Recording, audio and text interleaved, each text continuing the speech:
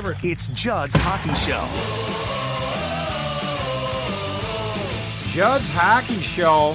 We are going back to the old school one-timer. This is going to be short and sweet. Zulgad and Declan Goff. Reckless speculation about to abound, but it comes from a good source. It comes from a place of real reckless speculation, but a man who is very plugged in. When Elliotte Friedman tweets, we jump on Judd's Hockey Show. We do. When it involves the Minnesota Wild, and let me, Declan Goff, read you the tweet from Elliotte Friedman.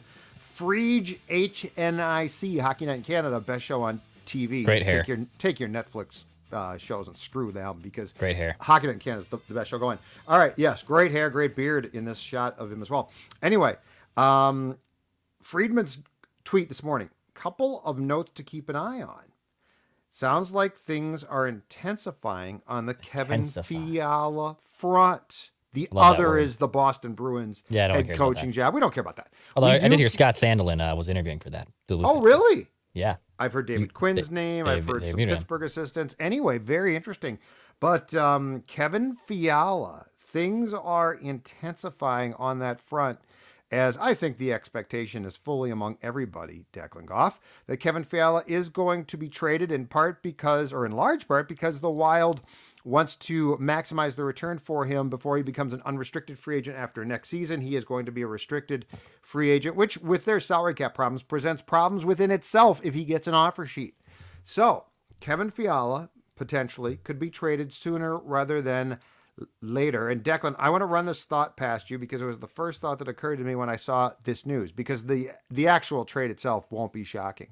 But, on last week's episode, we went through an entire list of all of the forwards, centers, and wingers who are now out there. Mm-hmm. And I said, and I think that you had said this previously, and you agreed completely. This is going to make it tougher to make a trade because now, Alex DeBrincat, who is probably more desirable than Fiala's out there. There's just a lot of talent. Perhaps David Pastrnak. I wonder if Bill Guerin, in his wisdom, infinite wisdom, is saying, you know what, bleep it. I'm going to jump the market. And I'm going to shop this guy aggressively right now and say, do you want to take a chance that you're going to get DeBrincat, but you might not? Because I am taking offers right now. I am at my Amazon location. I am willing to move a Fiala to your front doorstep immediately. What do you think of that potentially being the Wild's play in trying to get ahead of this game of a lot of guys flooding the market and saying, you can get this guy, here's what I need back? It doesn't shock me at all that Guerin would like to potentially set that market. He kind of surprised us in left field with the Laurier trade. Neither of us really like Nick Delorier, and also what? No one really saw that coming. I would even say, Judd, the Nico Sturm for Tyson Yost trade kind of came out of left field too. So he's done it before. He has kind of jumped the gun. Now he got Flower on deadline day, and that one was just more of a wait and see. And it was more of, I think it was out of the Wild's control and was more in Flower's control. And then he eventually waves it. He comes here, blah, blah, blah. But Guerin has done this before. I mean, look, even on draft night, the draft in 2020, that weird draft where we were still getting things going, right? He traded Luke Cunnin for Nick Bonino and a second round pick, right? So he has kind of set his own market before. So I'm not surprised if he is indeed seeing these Fiala trade rumors. They're quote unquote intensifying from Elliotte Friedman. So I'm not too surprised by that. So, and it sounds like, and I just sent you a text. We're doing this on the fly. We're recording this at 12:40. Oh, I see what you did there. Very good chance on the fly. Jamie Hirsch going to sue you. Jamie Hirsch. Yeah, Jamie might. I like Jamie. I don't think she's going to sue me. We're friends. I wonder how fluid and how quickly this is going to move, because he was on the Jeff Marak show, I believe, and that's a Sportsnet show in Toronto. So a bigwig station there. And Friedman was on there this afternoon on Wednesday. And again, we're recording this at 12:50. So again, very good chance you could be listening and consuming this, and Fiala is indeed already traded. But he said, Friedman did, there's definitely been a lot of talk pertaining to Kevin Fiala trade rumors. He mentions New Jersey, Los Angeles, that's a new one, Ottawa, and potentially Buffalo as the teams who make the most sense in terms of movable assets. Not necessarily teams that have expressed interest, but movable assets. I keep seeing Buffalo. And I'm going to I'll throw a name at you, and this is a name I actually want nothing to do with in a return. Okay. I'm curious your thoughts on it. Mm-hmm. bringing back Casey Middlestead do anything for you in a Kevin Fiala trade? Not really. He's been around for a while now, and I don't know. So here's the problem. The problem is the Sabres, and I think this is changing now with Don Granato as coach there, but their infrastructure has been so horse bleep for so long that I can't decide if they have just flat out ruined some guys or if they're redeemable, right? Yeah. Middlestead, I mean, as part of a return, I guess I could hear that, but I would need a lot. I would need more than that, clearly, and it would have to be a lot more. This is an interesting list because let's go through it here, Dex. Yep.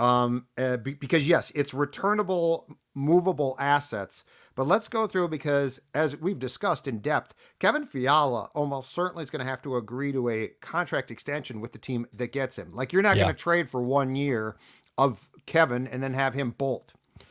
Ottawa, to me, becomes more of a long shot. Arena problems. They're, going to Canada presents some problems for some, especially to that team. Ownership problems. I don't know that the Senators, I don't know that Kevin is going to say, sign me up for 6 or 7 years here. So I would almost eliminate them as a potential. Buffalo does have a little bit more of a, I think, juice now than they did certainly a year or two back when they were an absolute disaster. I think Buffalo's building something. Is Kevin Fiala going to want to be there long term? That's question mark. I mean, it is Buffalo. New Jersey is intriguing. Los Angeles is. And I think the question is, the Kings have a ton of capital. Like they have, oh my God. This is the one I like the most, I think. Yes. So on the wild side. Yeah, I agree. And I think Fiala would sign long-term in Los Angeles in a heartbeat. Like, I don't see a way he's going to say, the Los Angeles Kings, no way. So I think this one is really, really intriguing as far as immediate returnable assets, not necessarily draft picks, because the Devils are probably more what's it going to take to get your second overall pick, which they're very open to moving, but it's going to cost a lot. Yeah, I'm with you. I think the Kings of all the teams we're going through right now might make the most sense. Let's go down that path a little bit here too, because the Kings right now have $19 million in cap space, so they have space to make this happen. No, Anze Kopitar has 2 years left at $10 million per. He's still solid, but he's obviously up there in age. But their prospect pool is good. Alex Turcotte was a first round pick by them, I think 2 drafts ago. He could be someone on the move. I don't know if they'd be willing to part with this player, but I love this player, Alex Iafallo at who was also another former UMD Bulldog. Yeah, I don't know if the Kings would be willing to swap Iafallo for Fiala, because Iafallo is really kind of blossoming into a really solid player for them, and Iafallo's under contract for $4 million per through 2025, so a pretty reasonable figure too. I personally really like his game. Quentin Byfield obviously off limits. They're not going to move Quentin Byfield for Kevin Fiala. Right. But they have some interesting prospects here that I wouldn't be shocked at all if the Wild could potentially pry away. I don't know if they could land at Iafallo, who is he's older than Fiala. He's 28 years old, but he's a solid forward, and I think the Kings. What's under his contract. Yep, he makes $4 million per for the next 3 seasons, including this one. So very reasonable deal. I would keep an eye out, recklessly speculating, of course. I would keep an eye out as the Kings as potentially the favorite to make this happen. And I think if you do a deal, I believe in my just reckless speculation guesstimating, I think a deal for Fiala is going to get you back draft picks and young talent. So I don't think the Kings are going to trade a contributing veteran player, and I don't know that Bill Guerin's going to want one. Mm-hmm. So just my guess is the Kings are a very intriguing from the standpoint of prospects who are coming up, and they have because they've been bad for a while now. They've certainly got some prospects built up in that pool. That makes sense. The Devils, I don't know if you get the second pick. The Senators pick-wise makes sense. I just don't see Kevin Fiala agreeing to sign there long-term. Buffalo intrigues me, but again, I don't know. The interesting thing here is like threefold, right? One, the trade's going to have to be with a team you would almost certainly think that has an assurance from Kevin that he's going to sign there. So it's not going to be a team that's, hey, we got 1 year of Kevin and we're trading you a really good prospect, a really good draft pick, and now Fiala's going to walk. So that's the first thing. The second thing is the market itself. And I am just spitballing here that Bill Guerin wisely is trying to get in front of the market because, we don't know if DeBrincat's going to be moved. His name's just out there. Pasternak, who would get you a ton back if you're Boston, but we don't know that. Like, he very well might not be dealt. So I wonder if Bill is trying to get ahead of the market right now and say, you can have, I mean, this guy's going to score a ton of goals coming off a great year. You can have him right now. Here's the price. But then the third thing is teams might the teams that are talking to Bill Guerin about a Fiala trade might slow cook it themselves. So, like, there is a ton of intrigue around here, but I think the Friedman thing is out there because the Wild is smart enough to say, we are not going to get stuck in this whole thing of now Pasternak's being shopped and DeBrincat's, right? And Fiala. And then, what the free agency period starts in around July 14th or so. So that's just my guess, but I'm with you. I think the Kings intrigue me.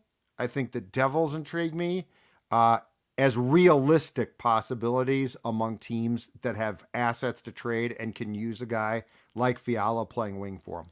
One more name on the Kings to throw out here. Reckless speculation. That you could potentially maybe get back is 24-year-old Blake Lizotte, who also is a solid center, former St. Cloud State Husky too, but had 24 points, 10 goals last season. Analytically, he's pretty solid. He's not flashy offensively, but he's solid defensively. And there might be something more to his game playing outside of a fourth line role that he was doing mostly in Los Angeles. Another name just to keep in mind. Another name to keep in mind if you're a Wild fan and you're trying to personify trades with the Kings and the Wild. But yeah, this will be interesting. Oh, that's great stuff. Intensifying, as intensifying. Friedman says. And this is just the start. We got the draft, next week? Yeah. Next, I believe it's Thursday, Friday in Montreal. Free agency after that. So, like, the intensification of the entire process is just starting. And Judd's Hockey Show will be here for you every step of the way. This was a one-timer on the availability and the potential trade of Kevin Fiala. I'm Judd. He's Declan. Declan? There's no room for petty bull. Pass, shoot, score.